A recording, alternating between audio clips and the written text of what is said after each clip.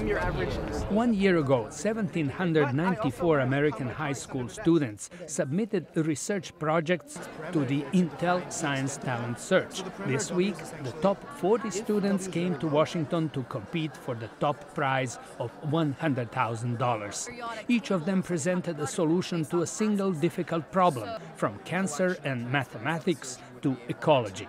Kevin Lee from Irvine, California, developed a mathematical model for correlating electrical signals from the heart with cardiac arrhythmia, which he hopes will contribute to better understanding of this sometimes fatal condition. If we can design a drug that's better in that it's based off of an improved understanding of what's going on in the heart, then we can reduce side effects and make better drugs. Kevin went on to win the second prize of $75,000. Angela Kong, a 17-year-old senior from San Jose, California, looked at so-called cancer stem cells that successfully evade treatment. What underlying mechanisms cause these stem cells to go into a stage of inactivity so we can better target them with the drugs that we have today, and in terms of long-term implications to potentially target breast cancer better. Some competitors chose to focus on the social sciences.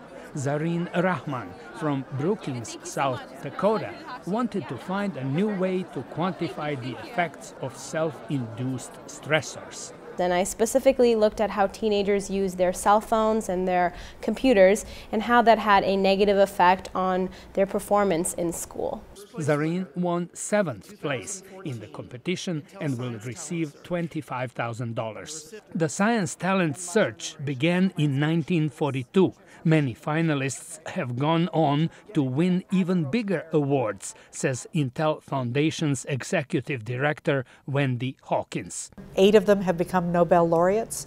A number have become senior members of the National Institutes of Health, the National Academies of Science. We have MacArthur Genius Awards, and we even have one Academy Award winner for Best Actress. Since taking over sponsorship of the competition in 1998, the Intel Foundation has gradually increased the awards fund. It reached $1.25 million this year.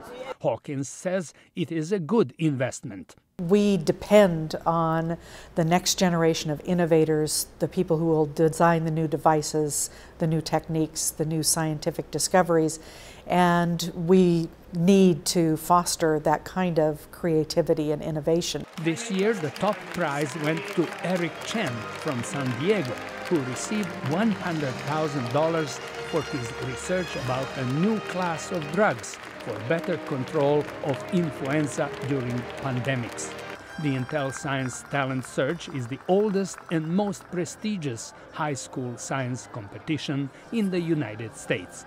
George Putic, VOA News, Washington.